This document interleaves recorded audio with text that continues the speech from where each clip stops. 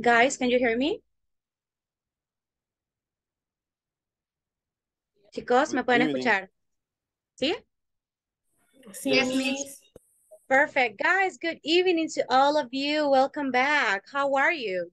How is your evening going? ¿Cómo está la noche, chicos? ¿Cómo estuvo su fin de, su lunes? ¿Cómo estamos? Como siempre, hot. Yeah, here too, right? Yeah, here was terrible. Like, it was horrible. ¿Qué más, chicos? ¿Qué me cuentan? ¿Qué hicieron en su día? Cuéntame. En el fin de semana, si no.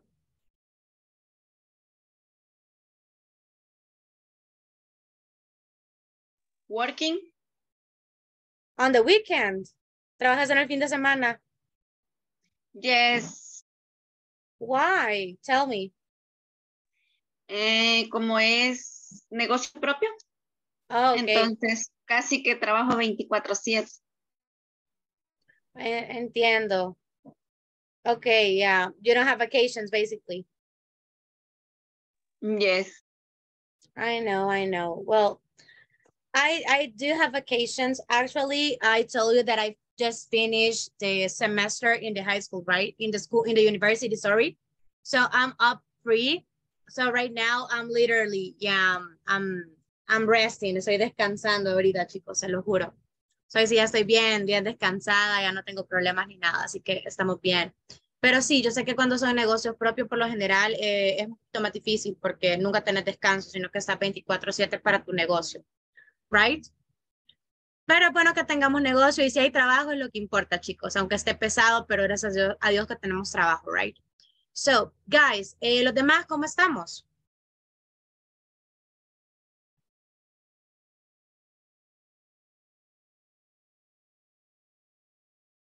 Ay, Dios, chicos, hoy no andan ganas de hablar, pues.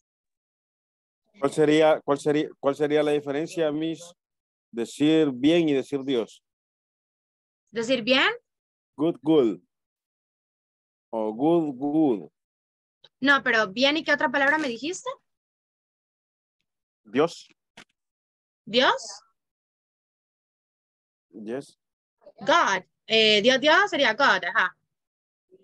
Ah, y el otro es good. Good, yeah. La diferencia es God. que good va con dos O y God va con Y una. el pronunciamiento es good y God. Yeah, Okay, thanks. welcome. Okay, guys, please turn on your camera. I only see 4 of you with the camera. Entonces estoy esperando a que los demás me coloquen la camarita. Gracias, qué lindo verlos. Si el fin de semana no los vi, chicos, y no me escucharon, así que no me digan que no. Bien, chicos. Today we're going to do a lot of, well, not a lot of things, actually. We're going to start with the section number 5 of the platform in this case, right? Recuerdan que yo les había contado que esta semana tiene su examen final, ¿cierto? Yes? So I hope all of you is ready and is starting to get the exam done. Also, I hope that all of you are getting ready with my exam of the verbs. Espero que los verbos que les mandé ya los tengan memorizados en pasado y en presente. ¿Verdad? Yeah, I hope so. Espero que se los están aprendiendo. Todos So, guys, no, Miss. Algunos sí, pero todavía me faltan unos cuantos. okay, but we are going to try, right? Traten de aprendérselos porque el jueves se lo voy a evaluar, ¿sí? Para que ya sepan que el día jueves acá. Bien, chicos, les voy a compartir pantalla so we can start right now. And this week is a very calm week. We're going to talk about always the past, but we are going to use the things to be, the verb to be in past, okay? So that is what we are going to see. Guys, can you remember what is the meaning of the verb to be? Ser, estar o parecer. Very good. Sí, si no me decían, ya iba a la plana. Very good, guys. So can you see the presentation here? Yeah? Well, the platform. Can you see it? Okay. Ay, no, chicos, si ahí andan callados, los voy a poner a jugar. Okay? Yo estaba Perfect. hablando, So, pero con el micrófono apagado, Miss, lo siento. okay. Andrea, so because you were talking, help me reading the objective for today, please. English and Spanish. Okay. By the end of this class, you will be able to form positive and negative sentences. No, ay, no sé cómo se dice eso, Miss, lo siento. And Statements? negative statements with the past of be. Additionally, you will practice conversation. Permítame que me tapa acá esto. Conversation which illustrates how this topic is used in a real life setting. Thank you. Now, okay. wait. Okay. So by the end of this class, you will be able to form positive and negative statements with the past of the verb be. Additionally, you will practice a conversation which illustrates how this topic is used in a real life setting. Thank you, Andrea. Damaris, help me read it in Spanish, please. Al final de esta clase, ustedes serán capaces de formar oraciones positivas y negativas en pasado. Son el verbo ser. Además, practicarán una conversación la cual ilustra cómo se utiliza este tema en un escenario de la vida real. Thank you. Ok, chicos.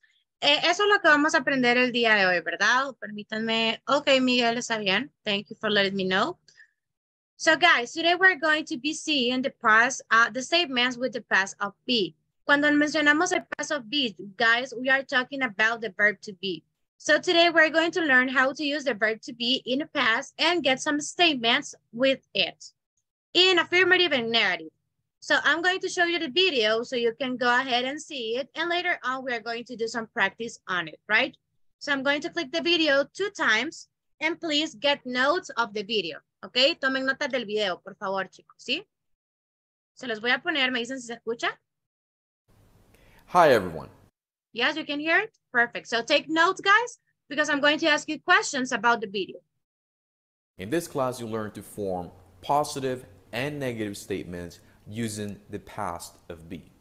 Additionally, we'll practice a conversation which illustrates how this topic is used in a real-life setting. Let's get started by listening to a conversation titled, I was born in Korea. Let's listen and practice. I was born in Korea. Where were you born, Melissa? I was born in Korea. Oh, so you weren't born in the U.S.? No, I came here in 1999. You were pretty young. Yes, I was only 17. Did you go to college right away? No, my English wasn't very good, so I took English classes for 2 years first. Well, your English is really good now. Thanks. Your English is pretty good too. Yeah, but I was born here. Let's take a look at the statements on this chart now. Statements with the past of be. I was born in Korea. I wasn't born in the U.S. You were pretty young. You weren't very old. She was 17. She wasn't in college. We were born in the same year. We weren't born in the same country. They were in Korea in 1998. They weren't in the U.S. in 1998. Contractions. Wasn't equals was not. Weren't equals were not. We can follow this formula to form positive statements in the past with be. Subject plus was or were plus complement. We need to remember the following. For the pronouns you, we, and they, we will use were. And for the pronouns I, he, she, and it, we will use was. Now let's analyze a couple of examples. I was born in Korea. First, we need to add a subject, I. Then we will use the verb to be in the past, was. Finally, we will include a complement, born in Korea. Let's do one more example. We were born in the same year. First, we need to add a subject, we. Then we will use the verb to be in the past, where. Finally, we will include a complement, born in the same year. Now, let's talk about making negative statements in the past with be. We can follow this formula to form negative statements in the past with be. Subject plus wasn't or weren't plus complement. Let's analyze a couple of negative examples. I wasn't born in the US. First, we need to add a subject, I. Then we will use the verb to be in the past in its negative form, wasn't. I would like to point out that this is the same as saying was not, but we will typically use contractions. Finally, we include a complement, born in the US. Let's analyze one more example. They weren't in the US in 1998. First, we need to add the subject they. Then we will use the verb to be in the past in its negative form, weren't. I would like to point out that this is the same as saying were not, but we will typically use contractions. Finally, we include a complement, and the US in 1998. Now it's your turn to practice making positive. Okay, guys, perfect. I want to know what things can you tell me about the video? I want to hear you. What was the video about? What did you saw? What did you see? Tell me. Use the was y were, miss. Se utiliza, no sé cómo que dice en inglés, miss. You use it for? Sorry? You use it for? Use it for the was con I, she, he, it. Y were con you, with, they. Very good. Thank you, Magdalena. Good job. ¿Qué más, chicos? ¿Qué más notaron de esto? Cuéntenme. Was es para singular y were es para plural. Good point. Thank you. Noé, tell me. Entonces, was y were serían, pero para el tiempo pasado, aunque es el verbo to be. ¿Sería eso? Yes, I'm going to explain it. Hold on. Ok, tranquilo. Ahorita quiero saber qué vieron del video. O sea, qué notaron, qué otras cositas me pueden decir, qué caracterizaron. ¿Algo más, chicos? ¿Algo más? Las contracciones. Para was not y were not. Que podemos decir wasn't and weren't. Very good, thank you. Okay, guys, so this is what basically this is about, okay? When you're talking about the verb to be, we already know that the meaning is ser, estar, o parecer, right? For example, in present, I am, you are, he is, she, it is. Nos acordamos de eso, right? So, esta sería el pasado de ese verbo. Siempre cumple la misma función, solamente que la cumple en pasado. Y solo hay dos maneras de decirlo. ¿Se acuerdan que en presente utilizamos are y is? ¿Se acuerdan, verdad? Y am, son los tres. Acá vamos a utilizar únicamente dos. Vamos a utilizar was y were. Como dijo Andrea, was lo utilizamos para primera persona y lo vamos a utilizar para singulares. Were lo vamos a utilizar para segundas personas y para plurales. For example, I was, you were, she was, we were, they were. ¿Ok? Ya sabemos que son plurales y singulares. ¿Y Entonces, he? He es lo Él. mismo que was. Porque she, he, and it. Entonces aquí se va con was. So, guys, basically this is what it's about, okay? Is when you say, yo fui, yo estuve, yo era, yo parecía. Esa es la traducción literalmente, okay? So, how do you create these kind of sentences? The past. I'm going US to in give you here 1990. explanation. Was. So, how do we create them? We use a subject. Later, we use was or were, depends on the subject. If we are talking about a lot of people, we use where or was. Where? Where, very good. Thank you. So let's say that we are saying a lot of people were and the complement, right? Acá, chicos, no necesitamos colocar como otros verbos, porque acá lo utilizamos igualito que en presente, ¿sí? No le va a cambiar nada, solo que se was o were y ya. So, if we want to have examples, for example, well, here you have you, we, and they. Estos tres utilizan were. I, he, she, and it use was. ¿Ok? Estas son las formulitas, por decir así, que se tienen que aprender. Ahora, ¿qué sucede, chicos, cuando nosotros queremos armar la oración y hacer ejemplos? For example, I was born in Korea. What is the meaning of this in Spanish? Yo nací. Very good. Nací en Corea. Yo nací en Corea. Very good. If I told you, I was in San Salvador yesterday, what is the meaning of that? Yo estaba en San Salvador ayer.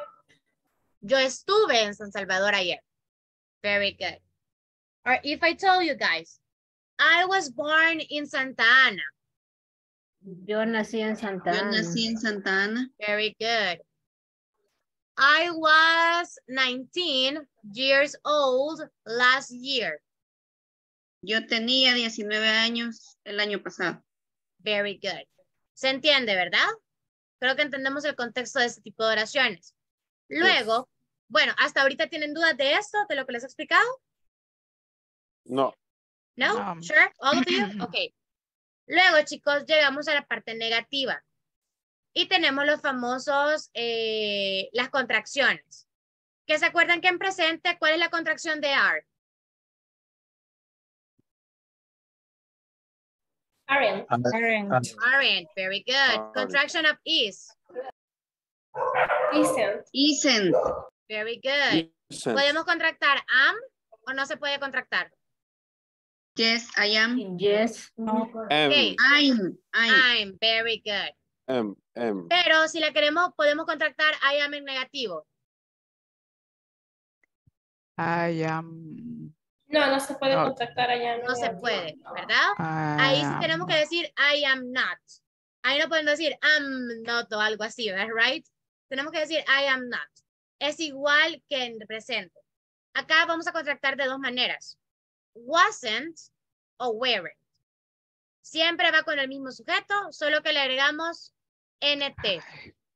O N apóstrofe T. I wasn't. You weren't. ¿Ok? Esas son las únicas dos contracciones que van a usar. Teacher, pero mire, yo no me siento cómodo con contracciones. You can say was not o were not. Pueden usar cualquiera de las dos. ¿Cómo se forman estas oraciones? Como el verbo únicamente es el verb to be, you don't need any other verb, so you only use the subject, the contraction, and the complement of what you're saying in negative form. I wasn't born in the US.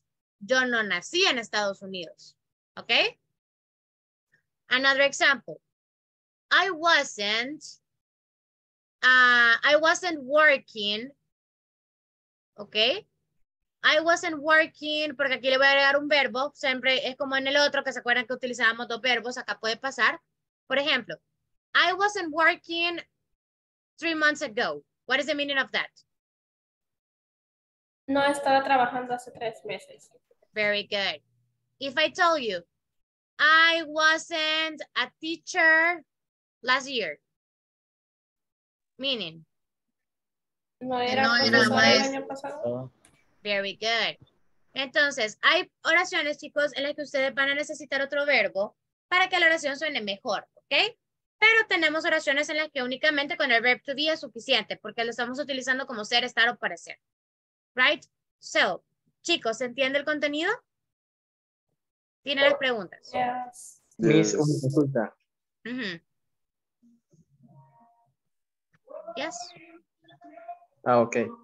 Bueno, según lo que entiendo, cuando es negativo se utiliza el sujeto y el was, o sea, el verbo to be en el pasado. Ahora bien, ya después se agrega el verbo, pero el verbo podría ser así como usted lo dice, incluyendo el ing o cualquier tipo de verbo sin importar. Por lo general, eso es un tema un poquito más avanzado que lo van a ver después. Pero te va a pasar que a veces, ok, Andrea, it's fine. A veces te va a pasar que vos tenés un verbo y que vas a necesitar un verbo complementario, se le llama. Entonces, ese verbo complementario se puede ir en el tiempo que el contexto te lo diga, ¿sí? Por lo general, chicos, cuando utilizamos verbos complementarios, me gusta llamarles a mí porque complementan a esto, por lo general van con ing. I wasn't working. I wasn't studying. I wasn't doing. I wasn't this. I wasn't that. You weren't doing your homework. ¿Ok? La mayoría y casi un 90% se van a ir con esto. ¿Ok? So, para que ustedes no se empiecen a adelantar con estructuras que todavía no, si quieren utilizar ese tipo de verbos, les recomiendo que utilicen ing form. ¿Ok? Pero ahorita lo estamos aprendiendo con el uso de ser, estar o parecer. Clear? A little bit? Yeah? ¿No? Ezequiel, sorry. Sí, está bien. Perfect. Preguntas, chicos.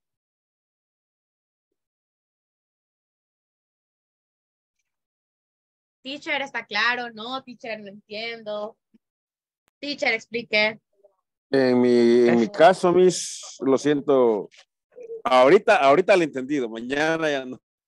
Oh, you have to. Tienen que entendérmelo, guys. You have to. Okay, guys. Do you, anyone has any question regarding the topic? No? Sure? No, teacher. Perfect. Thank you. Thank you for answering. Gracias. Así no me siento sola. Ok, chicos. Bien. Vamos a hacer una práctica ahorita de la conversación que está aquí.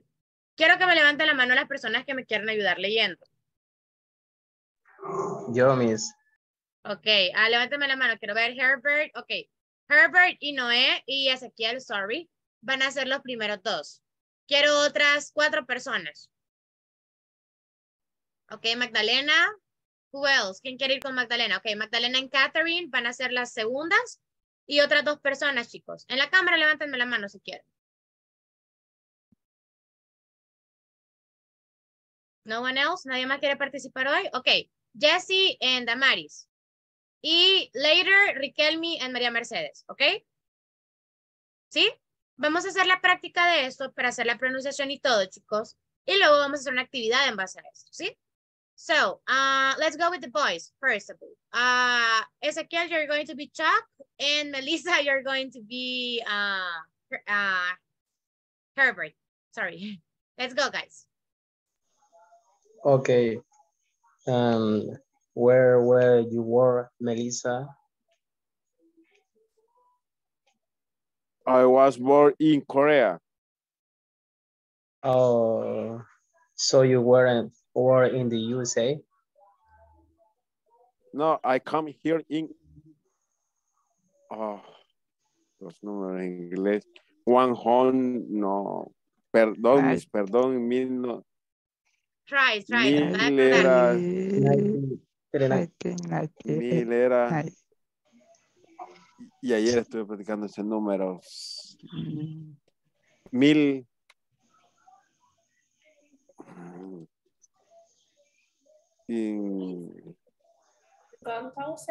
Oh, y ese número lo estuve viendo. Ese número... Como un tip, chicos, para los números pequeños. Bueno, para los números grandes. Por lo general los decimos separados. Los primeros 2 y los primeros 2. So, Herbert, ¿cómo se dicen los primeros 2 números? 19. 90 o 19? 19. And the last ones? 1999. 1999. Así se dice el número, ¿ok? Es más fácil. En lugar de decir 1999, es más fácil que digas 1999, ¿ok? So let's go, guys. Keep going. 1999. Yes, very good. Let's go now with Chuck. You were pretty young. Yes, I was only 17. Did you go to college right away? No, my English was very good. So I took English class for 2 years first. Well, your English is really good now. Thanks, your English is pretty good too. Yeah, but I wasn't born here. Very good, guys. Thank you. Tries. An advice for you is try to focus more on the intonation of things because you sound like this, this, this, this. Okay? My advice for you is try to read the whole sentence before you start talking. Okay? So you can sound more fluent. Okay? But otherwise, very good. See? And I don't know who is Korea, guys. Not Korea. It's Korea. Korea, okay? Korea. Very good. And pretty is pretty, not pretty. Okay, pretty. And be aware of the numbers too. Very good. Let's go with the second couple. ¿Quién eran las segundas? Magdalena and who else? ¿Quién más era? Magdalena, ¿con quién iba? No recuerdo, Miss. Okay, Kathy, let's go. Magdalena, you're going to be Chuck, and Kathy, you're going to be Melissa. Let's go, guys. Okay. Girls, sorry. Where were you born, Melissa? I was born in Korea. Oh, so you weren't born in the United States? No, I came here in 1999. Oh, you were pretty young. Yes, I was only 17. Did you go to college right away? No, my English was not very good. So I took English classes for 2 years first. Well, your English is really good now. Thanks. Your English is pretty good too. Yeah, but I was born here. Thank you, girls. Very good pronunciation. Just repeat after me, please, okay? First. And also now. Your English is really good now. Okay, no, it's now. Very good, girls. Thank you. You sound very fluent. I love that. And good with the numbers too. Very good. Let's go with the third couple, please. ¿Quién será la pareja número 3? Yo, Miss. Damaris y... No recuerdo quién más. ¿Quién iba con Damaris, chicos? ¿Me? Okay, Jessie, let's go. Jessie, you're going to be Chuck, and Damaris, you're going to be Melissa. Okay. Where were you born, Melissa? I was born in Korea. Oh, so you weren't born in the US? No, I came here in 1999. You were pretty young? Yes, I was only 17. Did you go to college right away?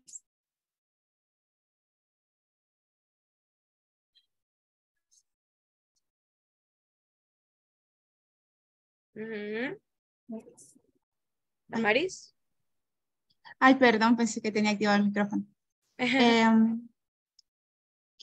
No, my English was not very good, so I taught English class for 2 years first.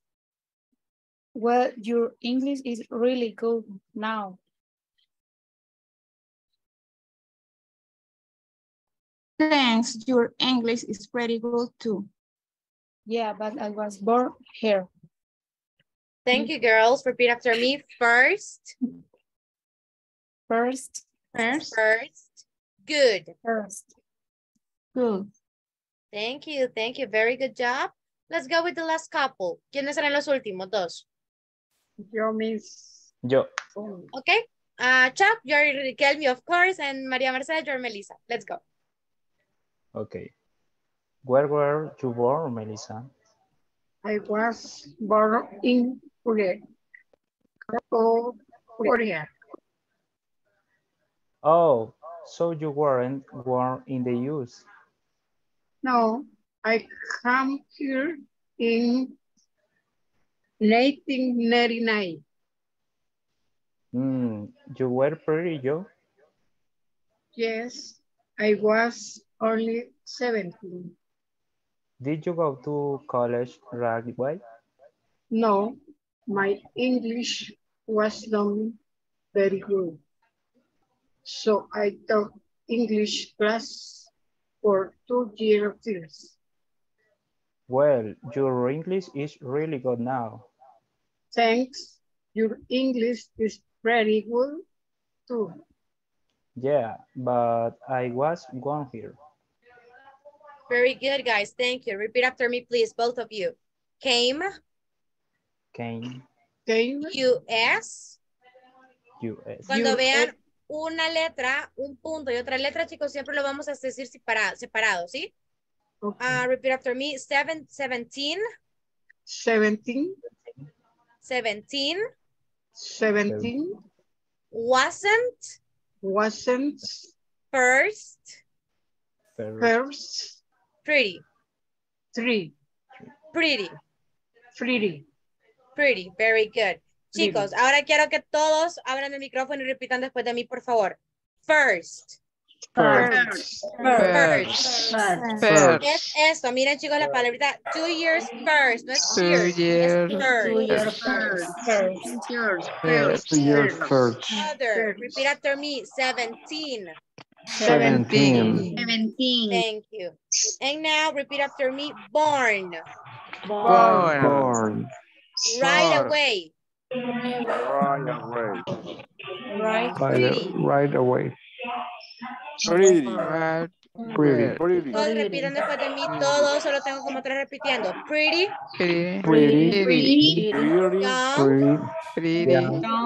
Down. Very good. Okay, thank you guys. Ahora pueden apagar el micrófono. Preguntas del vocabulario. Pretty. Con doble R. Pretty. Preguntas del vocabulario, chicos, de alguna palabra que no sepan lo que significa, que no entienden o algo.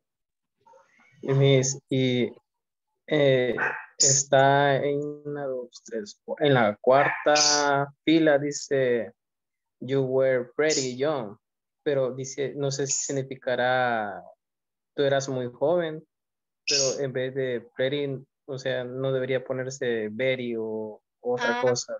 Is another model that you can use.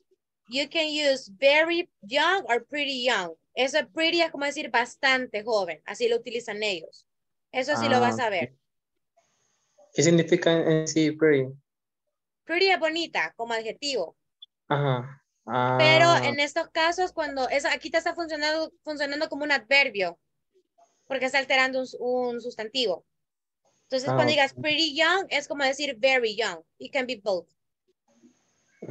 Okay. You're welcome. College. College mean, en Estados Unidos y en el primer mundo, cuando ustedes salen del bachillerato, ustedes se van a un college, que es como el intermedio entre el colegio y la universidad. Entonces, ustedes van a hacer un college de 2 años. Entonces, ese es el meaning del college, ¿ok? El college vendría a ser como para nosotros el bachillerato técnico, porque dura un año más. Bachillerato general. El técnico, porque el técnico es el que dura un año más. El general sería el bachillerato normal Y para nosotros, por decir así, el college vendría a ser el técnico. You're welcome, Miguel. Any other questions, guys, regarding the topic? No? Miss, no me gusta apagar la cámara, pero fíjese que tengo mala conexión. ¿Me permite Okay, it's fine, apagarla? don't worry. Yeah, it's fine. Thanks. Welcome. Preguntas, chicos, ¿con vocabulario o estamos bien? La pronunciación. Ok, primero Ezequiel y luego María Mercedes. Dime, Ezequiel. Parece que dice abajo, I took English class. Esa frase de W y la K, ¿qué significa? ¿O cómo es pronunciarla? Took. ¿Y qué Hablar significa? en pasado. No, ese es talk. ¿Cuál es el took de qué es pasado, chicos? Tomar. Tomar. Very good. Tomé Pasado de take, Ezequiel. clases. He tomado clases. Ok. No digamos Hace 2 he tomado. años. Si decimos he tomado, estamos hablando en un participio. Es un present perfect o past perfect. Aquí es tomé. Yo tomé una onda que ya acabó. clases ¿sí? de inglés. English class. Primero. I took English classes for 2 years first. Tomé clases de inglés por 2 años, primeramente por 2 años. O por 2 años primero. Thank you. María Mercedes, what was your question? Justo ahí estaba, mija, que nos lo pronunciara usted, porque la oración es bien larga. Okay, now, no, my English wasn't very good. So, I took English classes for 2 years first. Aquí es tú. No, yo decía took. I took. ¿Qué es took? I took. No sé si no se me escuchó. Se lo puede decir más marcado. My English wasn't very good. So, I took English classes for 2 years first. Okay? Thank you. Thank you. You're welcome. Any other question, guys? ¿Preguntas? ¿No? No.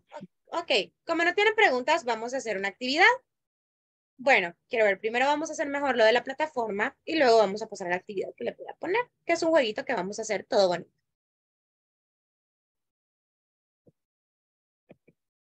Vamos a hacer este, chicos. Oh, pero eso es de escribir. Ok. Perfect. Vamos a hacer este, chicos. Es un knowledge check. Add the correct form of the verb was, where, wasn't, or weren't to complete the conversation. My family and I was. Where. ¿Por qué was y por qué where? Los que dicen was, ¿por qué was? Porque mi familia y Was yo. porque es primera persona, I. Sería where porque está hablando de nosotros. Ellos y yo seríamos nosotros, fuimos. Exacto. My family, mi familia y yo. Juntos, nosotros. So we were. Very good. We were. Now we wasn't or weren't. Weren't, perdón, We weren't. weren't. I Was. I was. My parents Weren't. Very good.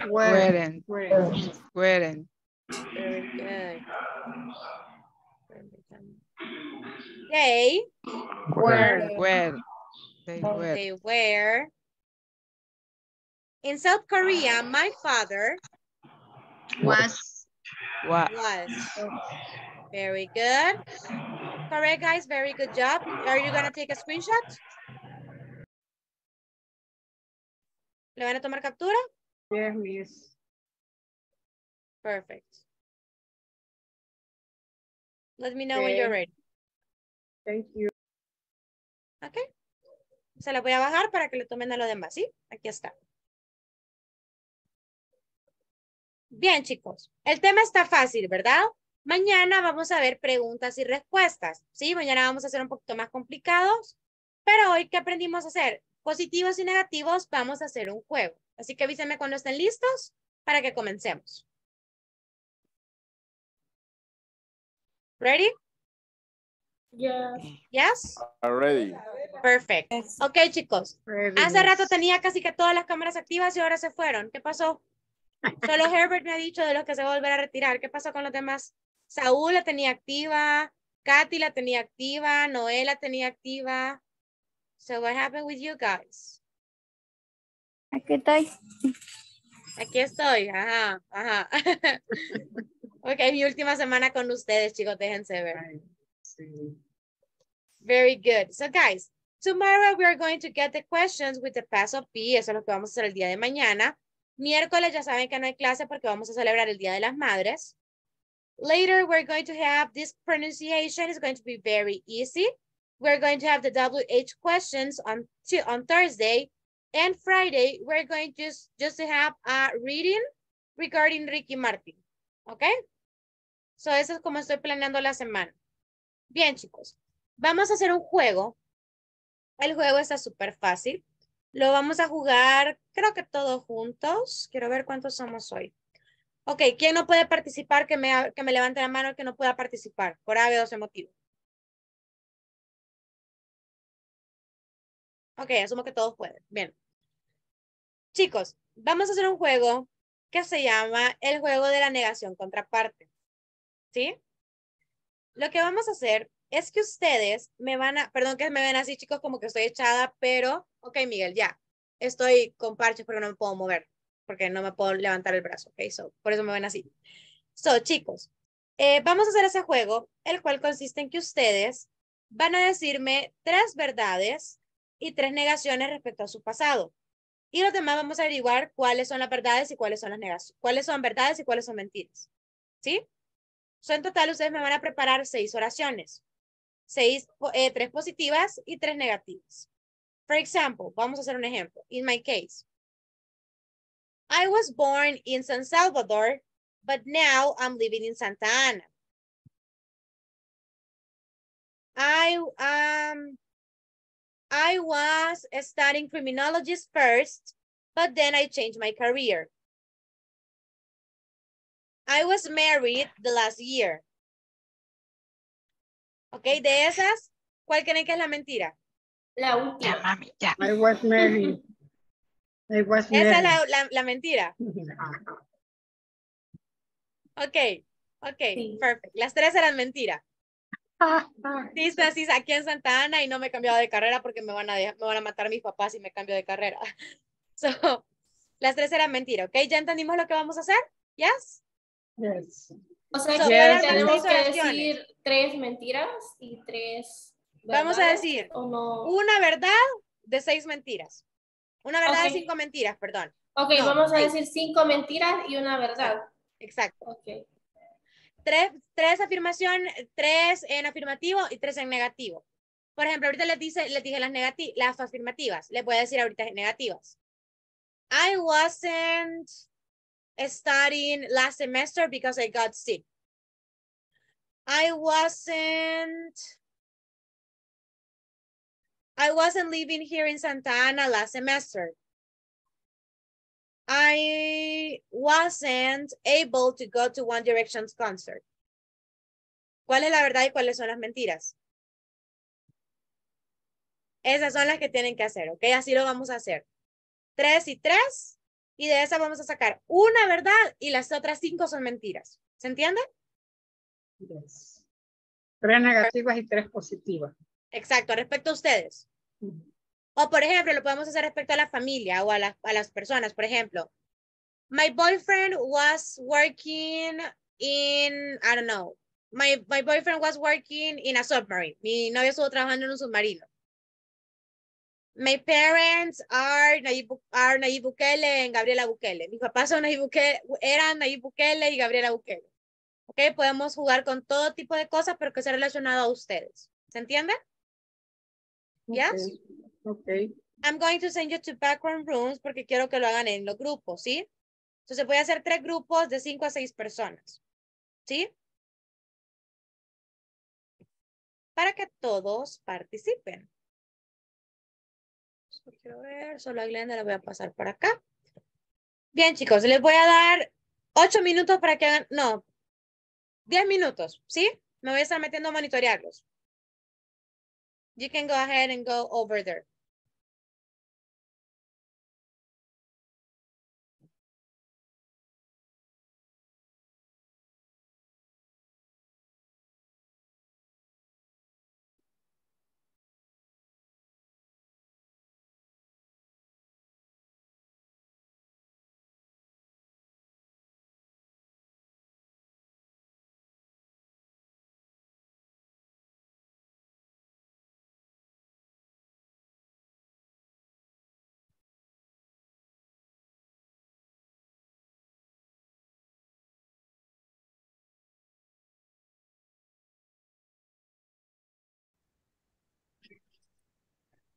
Bien, chicos, ¿se entiende la actividad?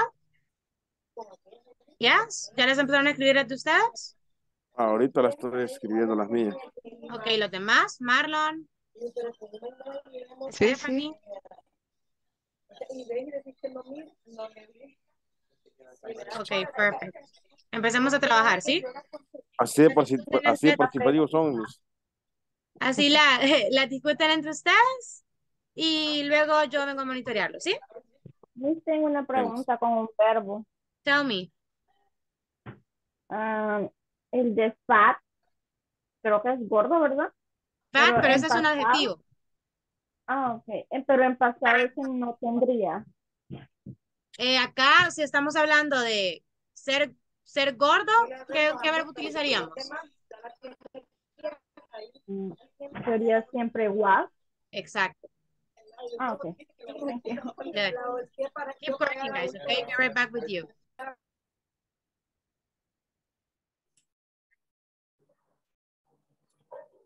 Okay, guys, are you working already? Sí, Miss, estamos haciendo las oraciones ahorita para ya después, o sea, las estamos escribiendo. Ok, chivísimo. 10 minutos tienen, métanle la pata. Okay. ¿Tienen dudas con algún verbo o con algo o estamos bien? No, Miss, bueno, ya todo bien. Ok, ¿los demás estamos bien? Hijos, ¿cómo se dice hijos, mis? Son. Son. Son, si es hombre. Si son más hijos, puedes decir children. Children, ok, sí.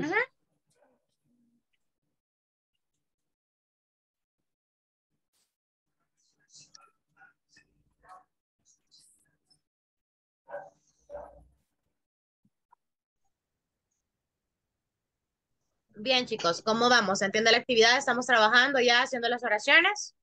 Sí, Miss, estamos trabajando. Ok, perfect. ¿Dudas con algún verbo, chicos, o en algo? Oscar, you got a haircut, right? Yes, teacher. When? Now, in the morning. In the morning, today in the morning. Wow, you Today. look nice, very good. Thanks. Ya ven, una de mujer se fija en todo, niños. Keep working, guys. Sigamos trabajando entonces. Recuérdense que ahorita ya solo les quedan 6 minutos. Soy que ustedes le meto la pata.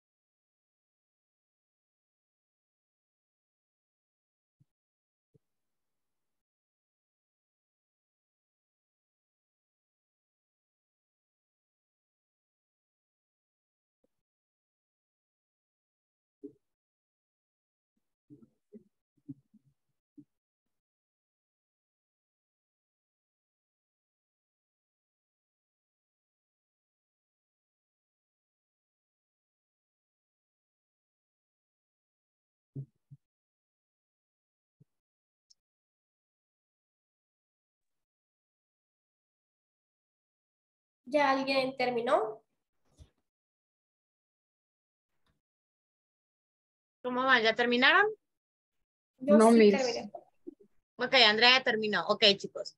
Yo les aconsejo que se tomen un minuto más y empiecen a decir las que tengan, ¿sí? Para que avancen.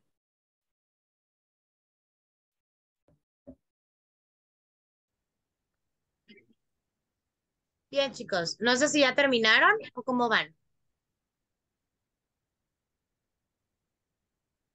Nos Chicos. falta. Todavía. Okay, my advice for you, you only have 5 minutes. Apenas. So, my advice for you, agarren las que ya tengan y empiecen a decirse las que ya tienen, porque solo tienen 5 minutos.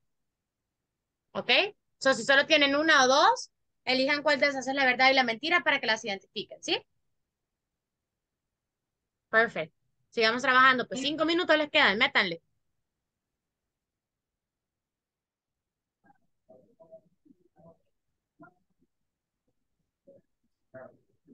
Ok, chicos.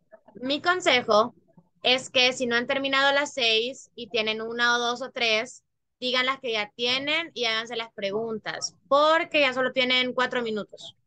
¿Ok? Okay. Entonces yo que ustedes las empiezo a socializar ya. Okay.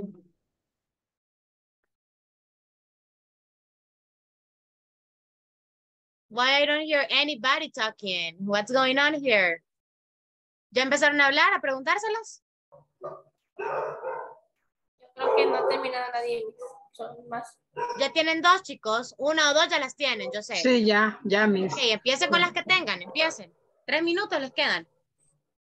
So, Andrea, you start and later choose the other one y vamos así, ¿ok? Empieza tú con ellos. Okay. Chicos, le ponen atención ahorita, dejen de hacer sus oraciones y vamos a ponerle atención a ella así por respeto. Okay. Y vamos a escoger cuál es la verdad o la mentira o las que Andrea tenga. ¿Sí? So, get ready, guys. Ok. Bueno, yo lo voy a hacer corto porque solo 2. I was born in Soyapango. I want eat chicken.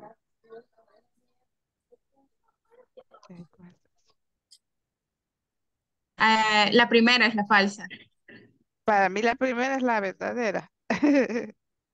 Sí, soy de Soyapango y casi que no me gusta el pollo. Me gusta el pollo, me fascina. Ok. Ok. Nice. Vaya, yo. I was born in El Salvador. I wasn't a good student. ¿La 1 es la verdadera? No, la verdadera es la 2. No es buena estudiante.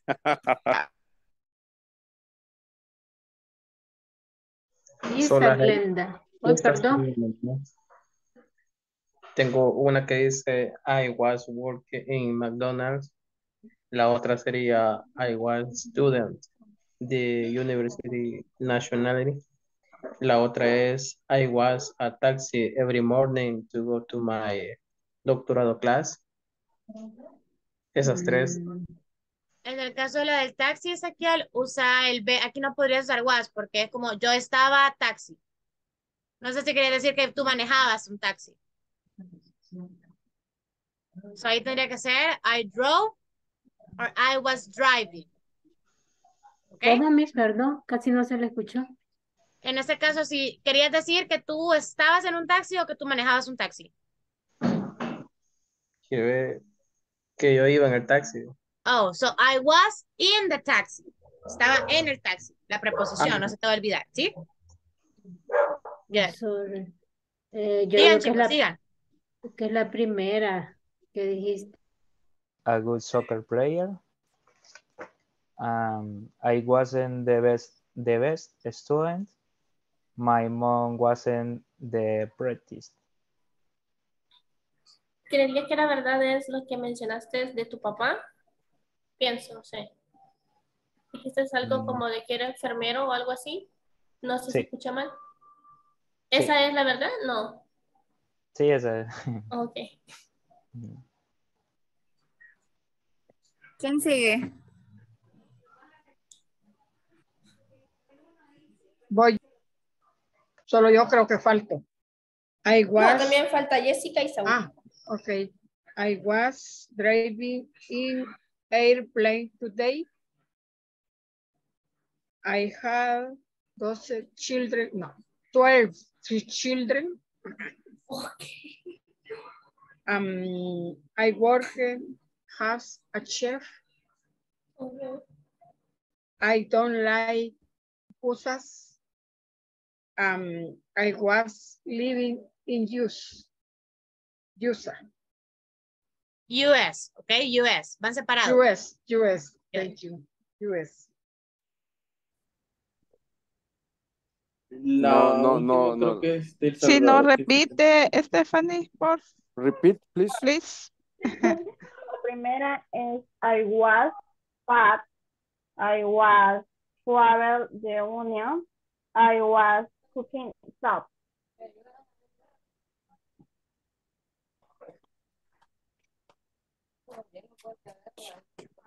Yo era gorda, creo que la primera.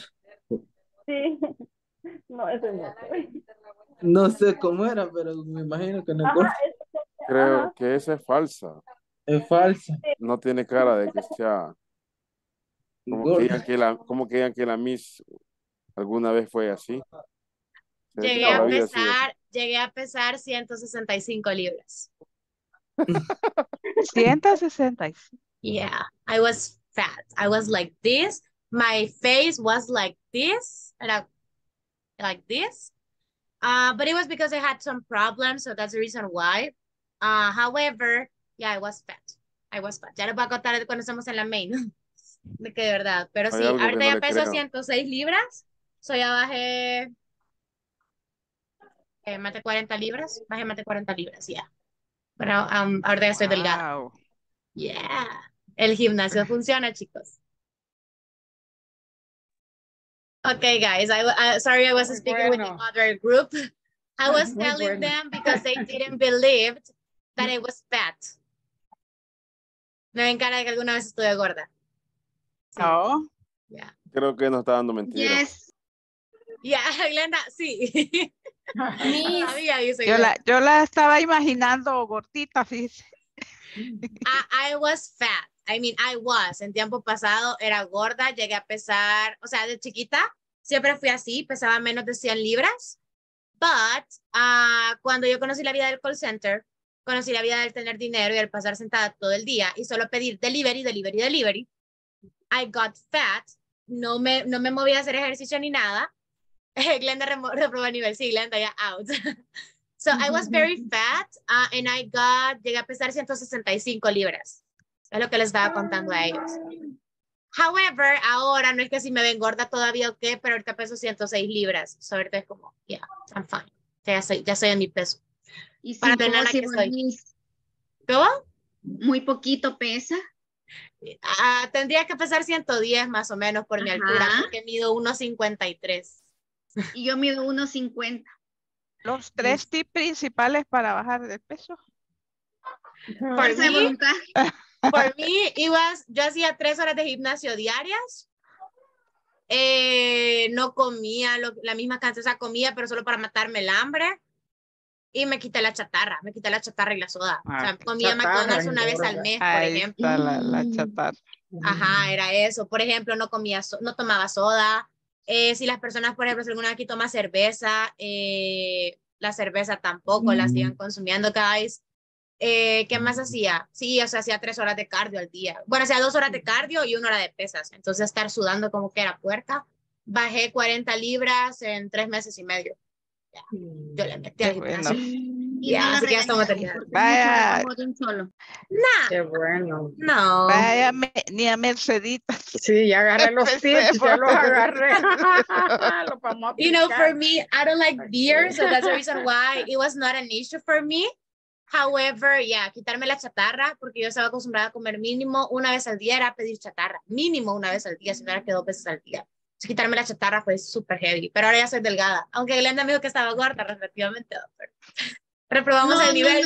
No dije que estaba. Dije que en su pasado sí era probable que hubiese estado gorda. Sí, en mi pasado fue. Sí fui, chicos. Y ahorita tiene un par de libras menos. Sí, es que la uno me da tiempo de comer, comí 1 vez al día. Miguel dice que soy Glenda por ir a conocerte. No, Miguel, aquí seguiré. Yo sí, guys, para los que me tienen agregada en WhatsApp, o los que los tengo agregados o algo, ustedes van a ver las fotos que yo subí, yo me veo así ahorita. Pero voy a buscar una foto de mí cuando estaba gorda y la voy a poner para que lo vean y se vean. Okay. Ya la agregué, entonces para que me agreguen. Chicos, antes de que me vaya, porque ya me pasé de la hora, de tarea, hasta que no terminaron las 6 oraciones algunos. me las terminan y me las mandan, porfa. 3 y 3. Oigan. ¿Sí? Okay. Me las mandan escritas y en audio como hacemos todas las veces. Hasta mañana. Y los que terminamos también se los mandamos. Yes, you have to. Okay. I need to check. Okay. Si ya las tienen, pues chivo, porque solo van a copiar y pegar. Los que no, pues you have to work, right? So guys, that was everything for today. I'm going to see you tomorrow. Send me the homework. Hidrátense porque está súper feo el calor y que tengan una bonita noche, chicos. Cuídense. Thank you, Miss. Gracias, igual. Thank you. Take care. Bye-bye.